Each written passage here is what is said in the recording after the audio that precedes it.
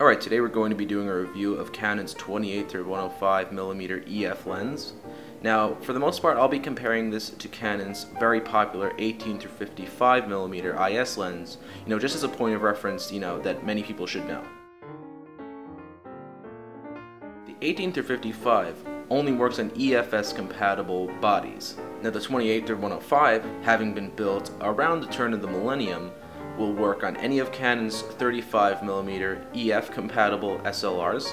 It'll work on any of Canon's full frame DSLRs, and it will also work on all of Canon's crop sensor DSLRs that don't accept EFS, like the 10D or the 1D Mark IV.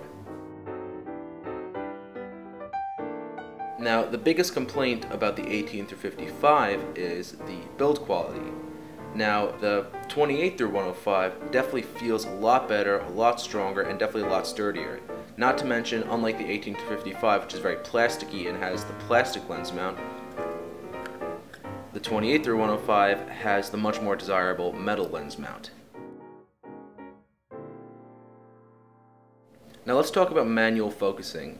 Now, the 18-55 IS is one of the worst lenses for manual focusing because you actually have to handle and move the front element of the lens, with your fingers to get it to manual focus. Now, the problem with that is, of course, you very easily run the risk of touching the glass of the lens itself, and also it's pretty loud.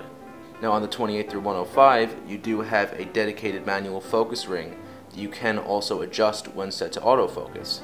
Another major benefit is the distance scale on this lens, which of course the 18-55 does not have. Now, talking about autofocus, this is a USM lens, which means this is going to have awesome autofocus.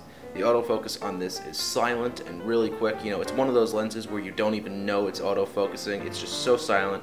It's not quite as 100% perfect as the newer STM autofocusing systems, but it is more than sufficient. No complaints about the autofocus whatsoever.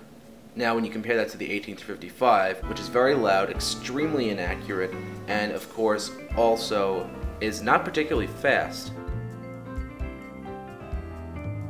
Now, one of the most obvious benefits of this lens over the 18-55 is, of course, the zoom range. This goes from 28 to 105, which is extremely more useful than 18-55. When the 18-55 was the only lens I had, my biggest complaint about it by far was it didn't zoom far enough, and that is fixed with a lens like this.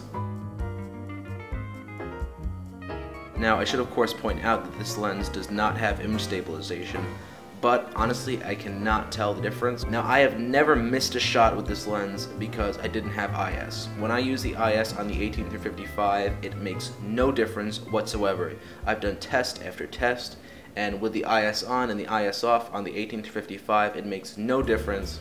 So the fact that this does not have image stabilization should not defer you at all.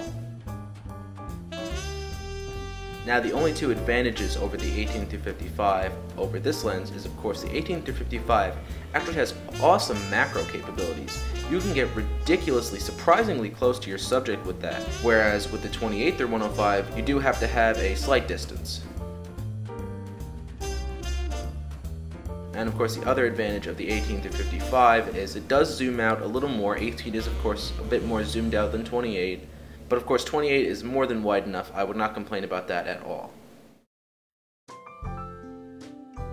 Now, image quality wise, I'd say this has a slight edge over the 18-55. It might be a little bit better, but honestly, it's pretty on par. And that's not a bad thing. The 18-55 is a more than good enough lens considering its cheap price.